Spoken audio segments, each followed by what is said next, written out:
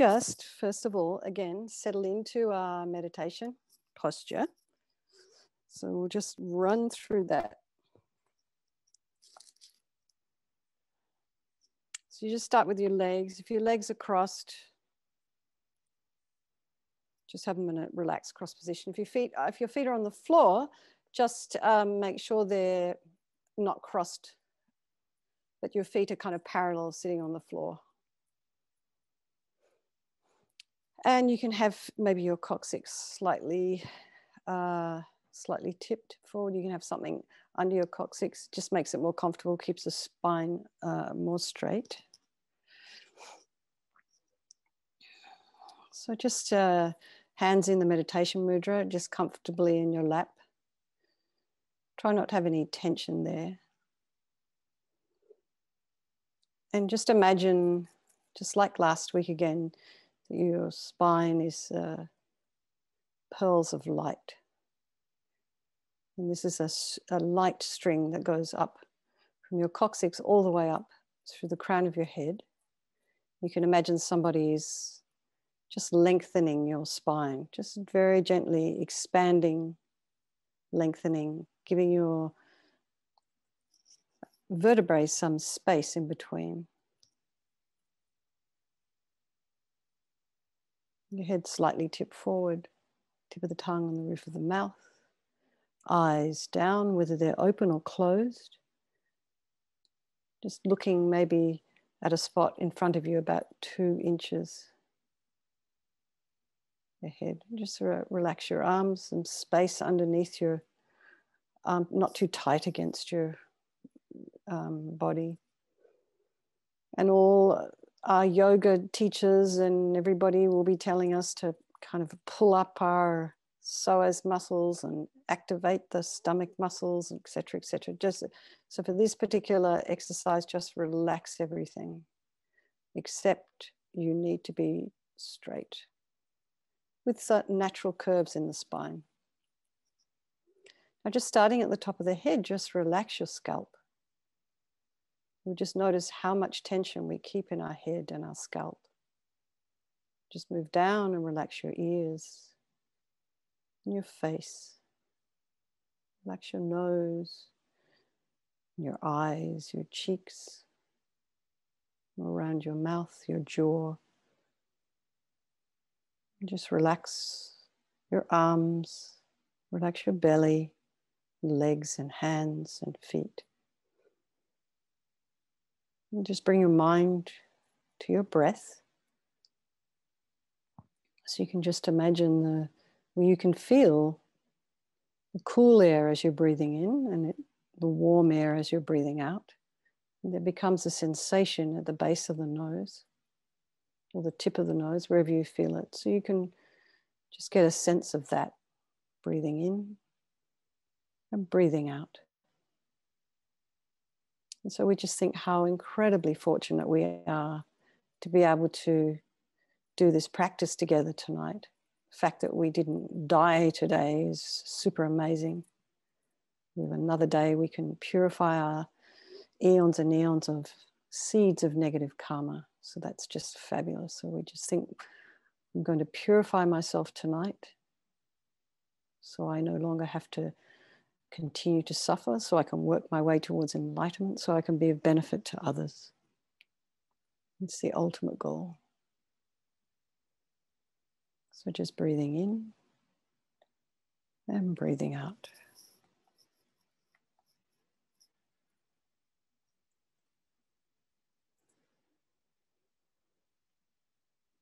And keep your mind on the breath. Any thoughts that arise, just let them come and go. Try not to have any attachment to them or any opinions about them. Just notice they're there.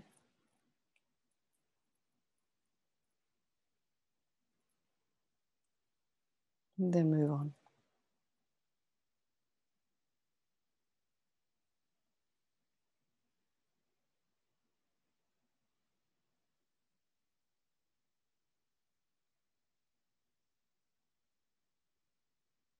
So just we can remind ourselves again that there's no negativity that cannot be purified.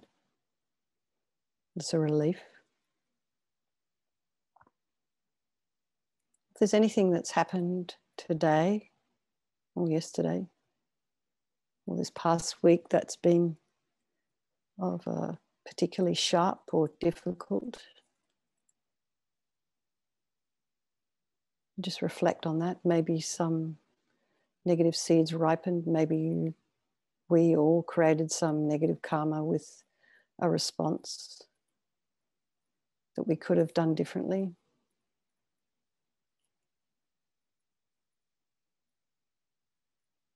So we don't be too hard on ourselves. It's an opportunity to purify. And that's fantastic. So we come to the first of the 4 opponent powers, and the power of regret.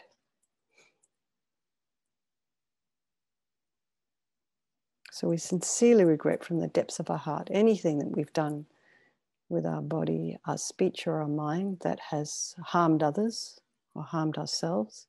We can think of specific instances.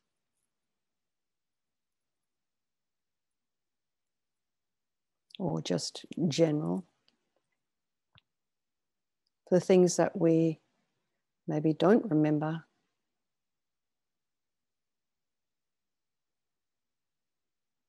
And maybe the things is almost impossible for us to remember if we understand about previous lives.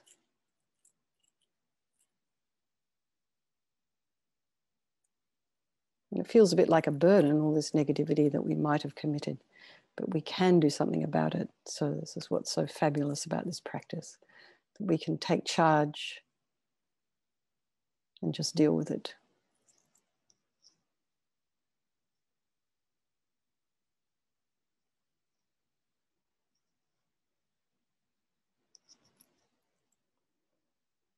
And so then we think about if we have any, if we've taken bodhisattva or tantric vows, any other kind of vows, nun's vows, we just think from the depths of my heart, any broken, tattered vows.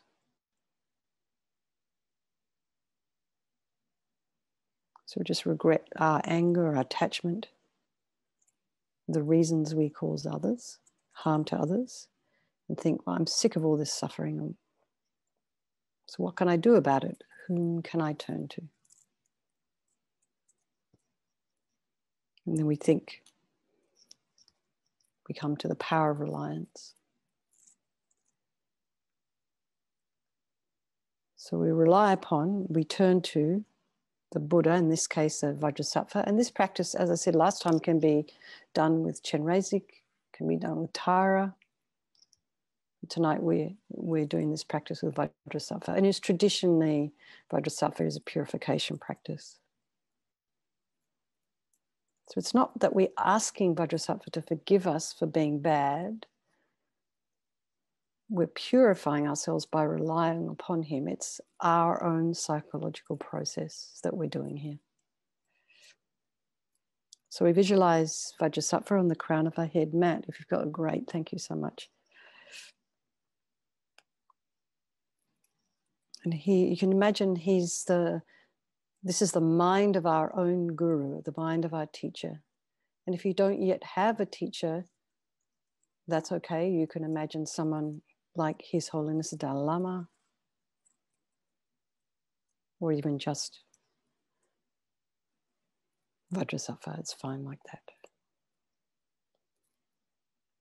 And he's appearing in this aspect for our benefit. So you just imagine about 2 inches above the crown of the head, this kind of blissful, radiant light body.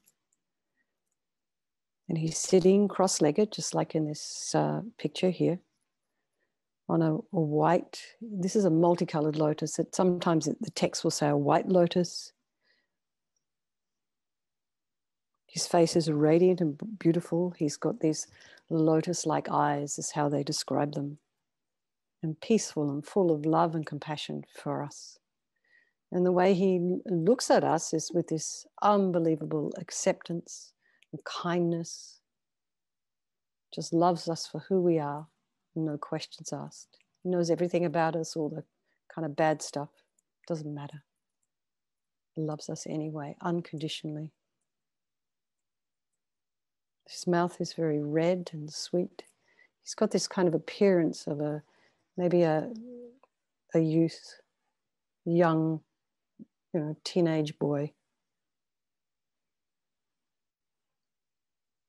He's got this black hair which is tied up on a top knot on the top of his head. So his arms are crossed at his heart traditionally, but in this picture they look like they're a bit separate. His left underneath the right. The left is holding a bell, which represents wisdom. The right is holding a vajra, which represents the indestructibility of compassion. And they're being crossed, represents the union of these two. So now we say a prayer of refuge. To the Buddha, Dharma, and Sangha, I go for refuge until I'm enlightened. By this practice of meditating on Guru Vajrasattva, may I reach Buddhahood so as to benefit all sentient beings. So we also think about developing compassion here. And in order to develop compassion, we need to rely upon other beings. So in this case, we rely upon both the beings that we have harmed. So we develop a sense of compassion for them. And then also for the beings that have harmed us. So this one's a little bit more difficult sometimes. And the reason you particularly will have compassion for the people that have harmed us is because they are going to suffer for what they have done to us.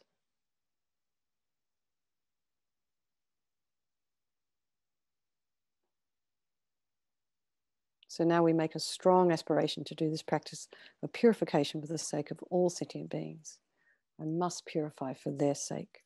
So now we get to the remedy. Excuse me.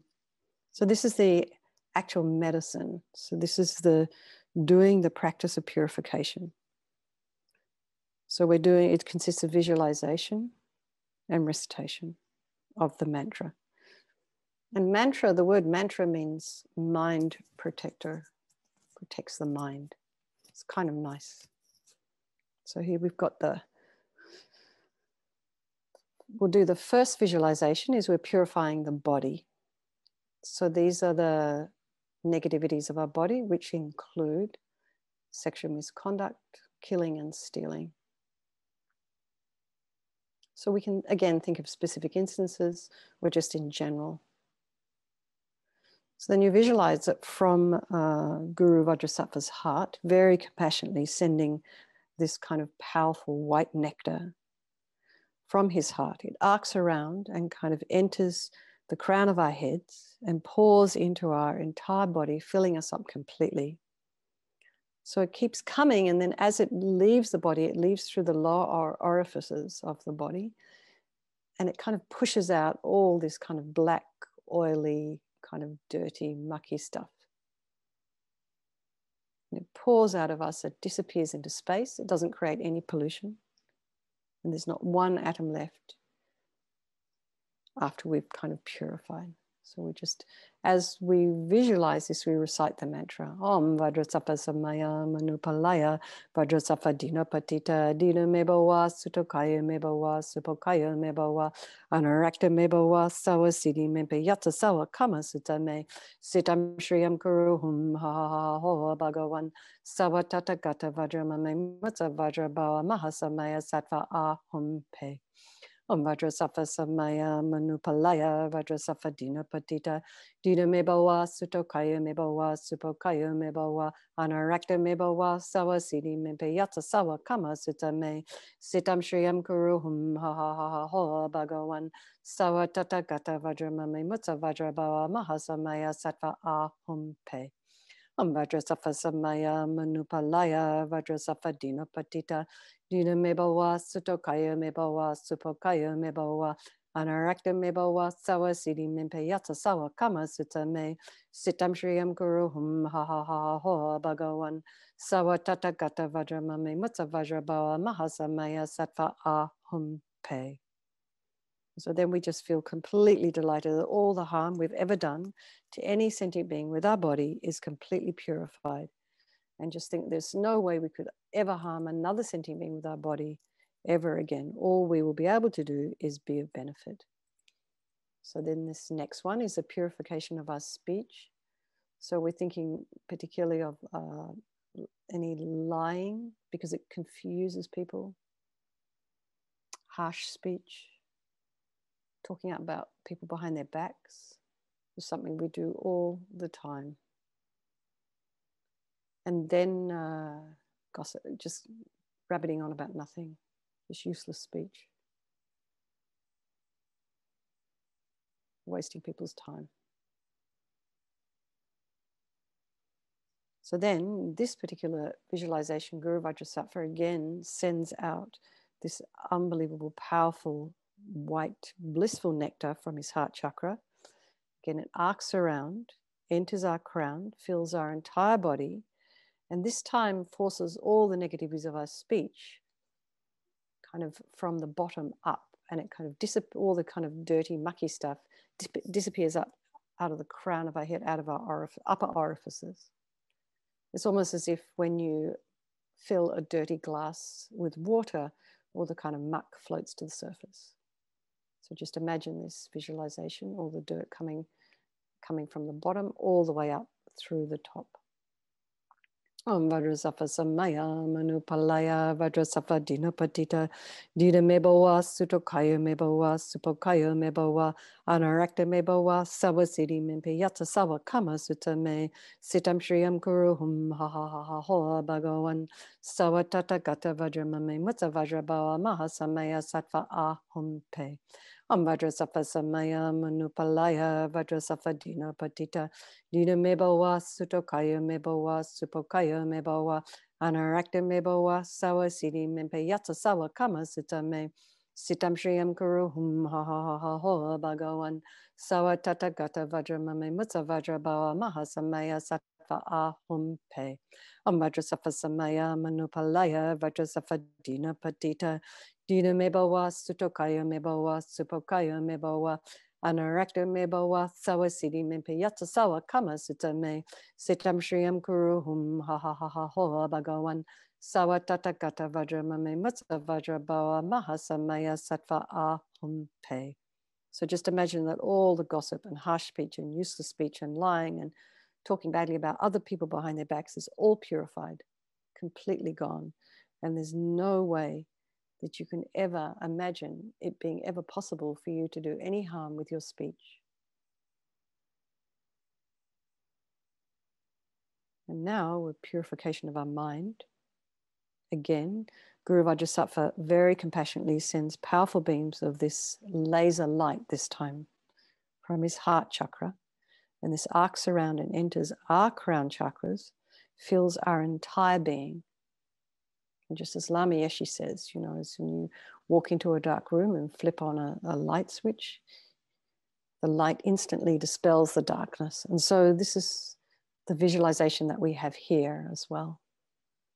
This, as soon as the light kind of hits our heart, all the darkness is dispelled. So we just think of these three negativities of the mind. It's all our attachment. And underneath attachment is this kind of neediness and grasping and wanting. And then there's this ill will, which is basically just anger, wanting to harm others, jealousy.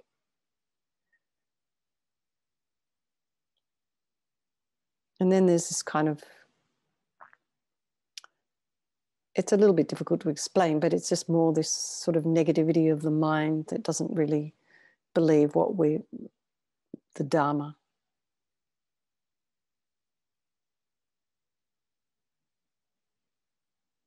It's just very important for these other two, really. It's this attachment and grasping, and this ill will causes so much harm to ourselves and leads us to make all these kind of negative actions. So we try and purify this with this blasting us with this light. Om Vajrasattva Samaya Manupalaya Vajrasattva Dina Patita Dina Mebawa Sutokaya Mebawa Supokaya Mebawa Anarakta Mebawa Sawasidi Mebeyata Sawa Kama Sutta Me Sitam Shriyam Guruhum Ha Ha Ha Ha Ho Bhagawan Sawa Tata Gata Vajramame Mutta Vajrabawa Mahasamaya Sattva Ahum Pe Vajrasattva Samaya Manupalaya Vajrasattva Dina Patita Dina Mebawa Sutokaya Mebawa Supokaya Mebawa Anarakta Mebawa Sawasidi Mepeyata Sawa Kama Sutta Me Sitam Shriyam Kuruhum Ha Ha Ha Ha Ho Bhagawan Sawa Tata Gata Vajramame Mutta Vajrabawa Mahasamaya Sattva Ahum Pe Vajrasattva Samaya Manupalaya Vajrasattva Dina Patita Dida Mebawa, Sutokaya Mebawa, Supokaya Mebawa, Anarakta Mebawa, Sawasidi Mebeyata Sawa Kama Sutta Me, Sitam Shriyam Guruhum Ha Ha Ha Ho Bhagawan, Sawa Tata Gata Vajramame Mutta Vajrabawa Mahasamaya Sattva Ahum Pe.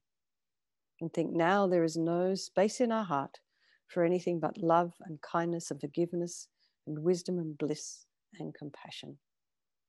How amazing. All those kind of sharp, uncomfortable, discomfort feelings, all gone. Just peace in our hearts.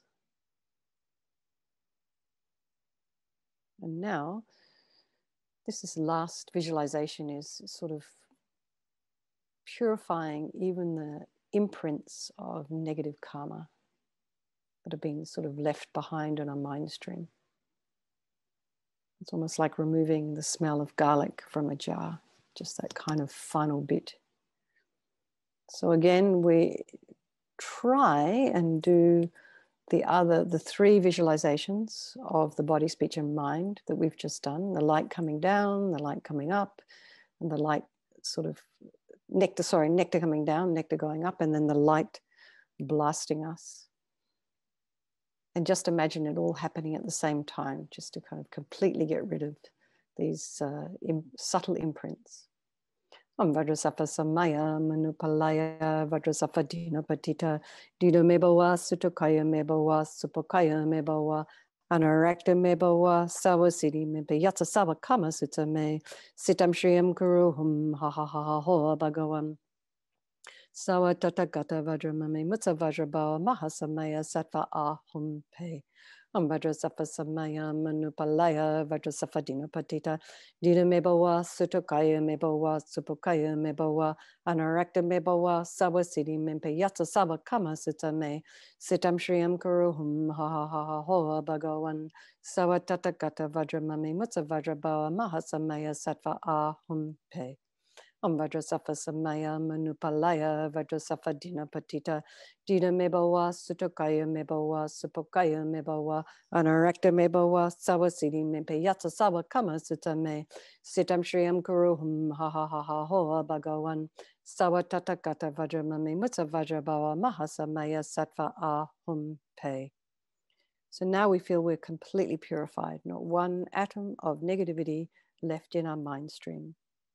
Even the subtlest obscurations to omniscience have been purified. How amazing. So now we come to the final opponent power, power of resolve. And this is a determination we're trying to make on a daily basis to not harm others or ourselves with our body and our speech and our mind. Without this determination, without this kind of focusing in on these things that are causing us suffering and other people's suffering, we're just going to keep the habit. We'll just keep doing it. So it's almost like we need to grab a hold of that thing that we have the habit to do that's sort of harmful and try and stop it in its tracks. So this is kind of like a beacon that guides us, our body, our speech, and our mind. So in this little practice, Venerable Rinpoche has written that she says that Lama Zopa Rinpoche says that everything exists on the tip of a wish. So we just have to kind of want to do this. So we now just think of something that we'd like to work on. And like I've been saying, if the thing is that we tend to do is we talk about other people behind their back, and I just keep saying this one because it's so common, half the time we don't even realize we're doing it. So just make a determination if there's one particular person that's maybe a bit annoying, or one particular situation that's being a bit difficult, and just say, well, I'm not going to think about this thing, or I'm not going to talk about this person, or I'm not going to do this thing between the time I go to bed tonight and the time I wake up in the morning for 8 hours or 7 hours or 6 hours, however long you sleep. And because you won't do it, because you will be asleep. So you're not going to break the promise that you make to yourself. So we just try and keep our resolutions just simple. Nothing so big. I'm not going to ever do this again, or I'm not going to do this for a year. Just think about baby steps, you know, a minute, an hour, a day, a week, whatever we think we can manage.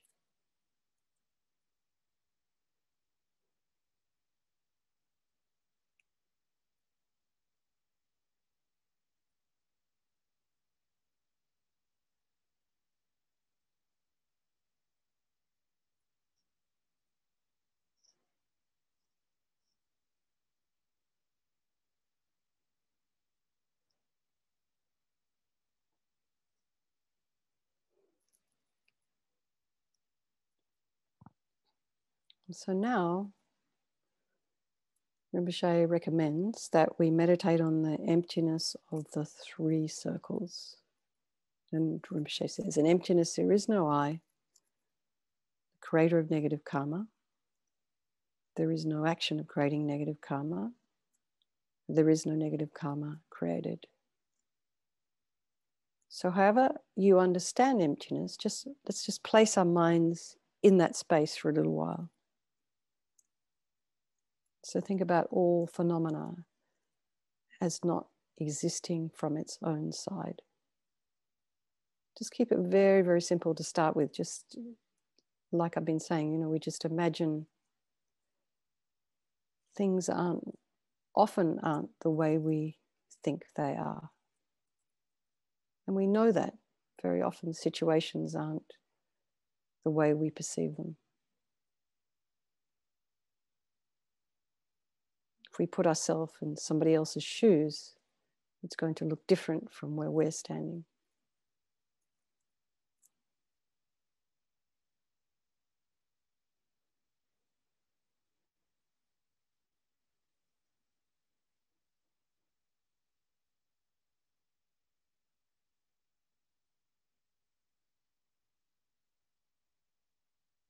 And now we dedicate. So all the merit, all the positive energy that we've created by doing this purification together tonight, dedicate to all living beings. I think, may all the virtuous karma that I've created from doing this practice ripen as my enlightenment for the sake of all sentient beings as quickly as possible. So we have some, oh yeah, no, let's just go back to the 4 immeasurable thoughts. There we are. Okay, first one. Immeasurable equanimity. And in different texts, they come in different orders, but this is the one that I think is in the latest prayer book, retreat prayer book, FPMT prayer book. How wonderful it would be if all sentient beings were to abide in equanimity, free from the closeness of attachment and the distance of hatred. May they abide in equanimity. I myself will cause them to abide in equanimity. Please, Guru Deity, bless me to be able to do this. Next one, Matt. Immeasurable loving kindness. How wonderful it would be if all sentient beings were to achieve Buddhahood. May they achieve Buddhahood. I myself will cause them to achieve Buddhahood. Please, Guru Deity, bless me to be able to do this. Immeasurable compassion. How wonderful it would be if all sentient beings were free from suffering and the causes of suffering. May they be free from suffering and its causes. I myself will cause them to be free from suffering and its causes. Please, Guru Deity, bless me to be able to do this. Immeasurable joyfulness. How wonderful it would be if all sentient beings were never separated from the happiness of higher rebirth and liberation. May they never be separated from these. I myself will cause them never to be separated from these. Please, Guru Deity, bless me to be able to do this. So let's just do one verse here. As a result of the 3 times merits of myself and others, may bodhicitta, from which the happiness of all sentient beings comes, be generated in the minds of self and other sentient beings without delay, even for 1 second, and that which has been generated may it increase. And so some long life prayers there, Matt. Okay, this is His Holiness the Dalai Lama, the granting wish-fulfilling jewel, source of every single benefit and happiness in this world. To the incomparably kind Tenzin Gyatso I beseech, may all your holy wishes be spontaneously fulfilled. And Lama Zopa Rinpoche, you who uphold the subdurer's moral way, who serves as the bountiful bearer of all, sustaining, preserving, and spreading Manjana's victorious doctrine, who masterfully accomplished magnificent prayers, honoring the 3 jewels, savor of myself and others, your disciples, please, please live long. Lama Ursel, Venerable One, to you whose kindness exceeds that of all the conquerors, for those wanderers in far-off places, especially the West, mindful of your loving concern for us and intentionally descending again into a family of a far distant land, we make this request. O Lama, please, please live long. Okay. Oh, only 2 minutes over this time. Does anybody have any questions about anything? No? Okay. Thank you so much, everyone, for coming, and good night.